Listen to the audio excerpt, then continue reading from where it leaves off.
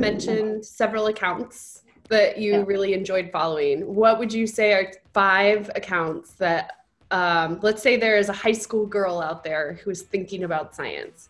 Who are the 5 people other than yourself that she should follow? So I like the Space Girl, obviously you mentioned her earlier. I like Dr. Becky. So she's an astrophysicist in the UK, and she has a YouTube channel as well. And she's huge, like I think 100,000 subscribers. So she's great, and people just love space. And she communicates that really well, and she does like updates on all space news and stuff like that on her Instagram. So Dr. Becky is great. Julia Ravey, I really like her. She's a neuroscientist, and she's probably like my dream SciComm, because she's not intimidating, even though she does neuroscience, you know, seems really difficult, but she communicates it in such an easy and relatable way. She's got a YouTube channel as well. So yeah, I really like Julia Ravey. Who else? The Hacksmith. So he's from America, I believe. He's an engineer, and he takes concepts from like comic books and Marvel films, like Captain America's shield, and he'll like design them and build them in his workshop and then test them. So that's really cool, kind of like bringing comic books to life. So I kind of like that one. Yeah. And then who's another one? Because there's just, I follow so many accounts. Same. I like the Physics Girl as well. I think she's American, and she does a lot of practical stuff. Both her and the Space Girl have really big TikToks where they do like 1-minute experiments, and they're really fun. And I think they're kind of blowing up on TikTok as well, which is a really nice sign that people like to see the fun experiments and all that kind of stuff. So I think we just need to work on people wanting to understand them too. You know, like it's all well and good seeing like something blow up or whatever, but you know, I think the science behind it, and knowing why the egg managed to spin on its end, you know, is just as important as you know, getting people interested in watching it in the first place. Right. So yeah, what about you? What are 5 Instagrams that you follow that you would recommend? So I have really gotten into a whole new world of Bookstagram that I had no idea existed before I was a parent and wrote a book. So it's the combination of para authorship that I found this, but where people pair activities with books, like preschool does, where you do the Hungry Caterpillar, and maybe you also grow caterpillars into butterflies, and then all your experiments that week have to do with that, or like you talk about apples. And I've really enjoyed a lot of accounts that do things like that. So there's one that's My Storybook Library. I really like that one. Happy Explorers, she's in Australia. I love her stuff.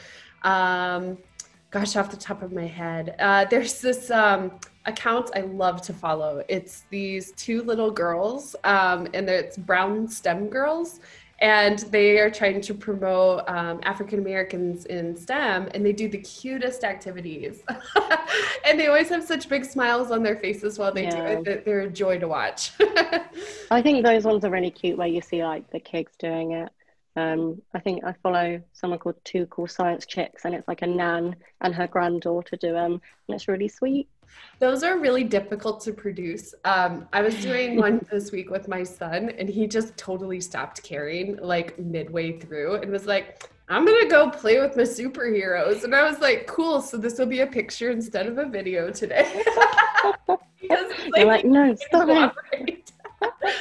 So I have a lot of respect for the people who can get videos up all the time, because I only put a video if I can get a long one.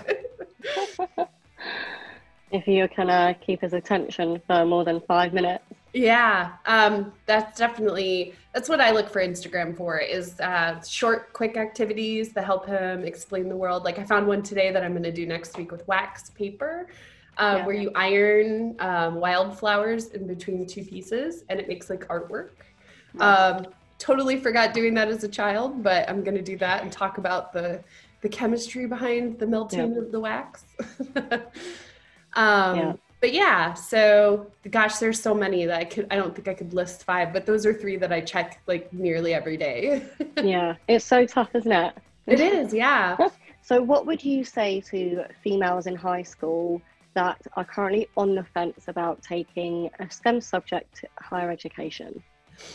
I would say geared toward American students, now that I've had this conversation with you that's a little different, I would say take the class. I know in American universities, they've got like introduction, they've got majors level.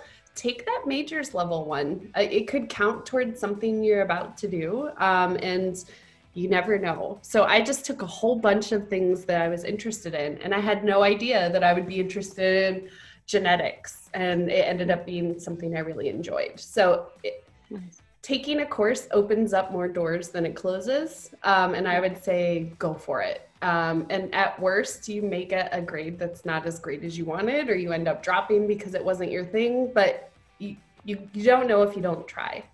Yeah, definitely. What is your best experience? What's your favorite memory of something that's happened to you as a result of being in STEM, or whilst you've been working in STEM? I would say one of the proudest moments I have of myself was during my postdoc.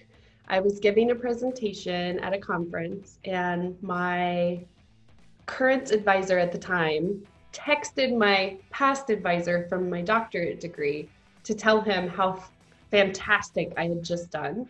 And I had totally not written that presentation until I was like on my way to the conference. Like I knew my content, I just hadn't done the presentation yet.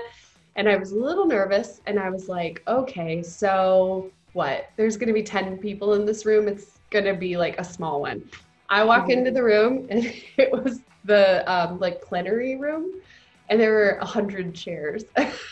I got so nervous, and I started like picking at my dress a little bit, like I got fidgety, and I had a friend in the audience who would tell me to slow down a little when I was talking, but other than that it went really well. And it was just like this moment where I felt I know my stuff, I know how to do this, and it went okay. And not even okay, I got a compliment from 2 people who their opinions meant a lot to me. And someone took me out to lunch after it too, like, wow, what a great presentation. I'd love to talk more. And I was like, okay, cool. This is so neat. Sure. And it was kind of this moment where I felt like I found my feet in my field, instead of the imposter syndrome of like, I'm just the student. It was like, I am an expert in what I'm doing, and I should have confidence in that. And that's just the moment that stood out for me. Amazing. It was really great talking with you. Everybody should head on over to Science with Bexy on her Instagram, and definitely follow her on YouTube as well. She always puts links on her Instagram over to her YouTube. But definitely get some science facts there. And let's learn about science. Yeah, you can watch a whole bunch of activities with a sometimes compliant 4-year-old. Yeah. Get the ebook. Okay.